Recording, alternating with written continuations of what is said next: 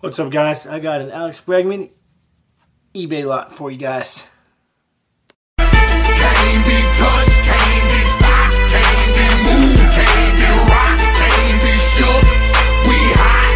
When will you niggas learn? Came to get crunk, came to bring life, came to get started, came to get right. Turn down the music, turn up my mic. When will you niggas? Okay, guys, so I picked up this lot on this Alex Bregman lot on eBay. As a diehard, lifelong Astros fan and Astros collector, you can never, ever have too many Alex Bregman cards. I don't care what anybody says. Yes, I am wearing 2018 postseason gear, but anyways. So, apparently he threw in what appears to be 7 extra cards. Because what I purchased was this. I purchased these 6 cards, which is the Topps run. You got the 2017 rookie. Never have too many of those. I have like probably 8. 2018 Future Stars, got like 3 of those. 2019 got like 15 of these. 2020 got like 15 of those.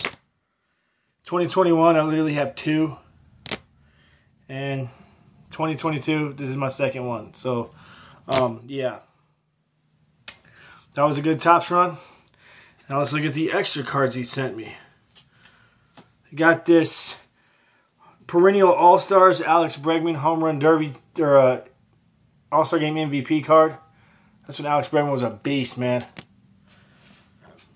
Something needs to be done with him because he's apparently washed. But we'll see what happens.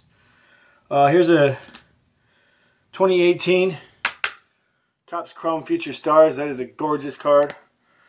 Here's a 2020 from 2020 Topps 85 style. Another 2020 Topps. This is Turkey Red Topps Chrome. Beautiful card. Oh, wow. I think this is from Chronicles, but this is Alex Bregman. Right there. Look at that. I don't think I have that. This I know I have.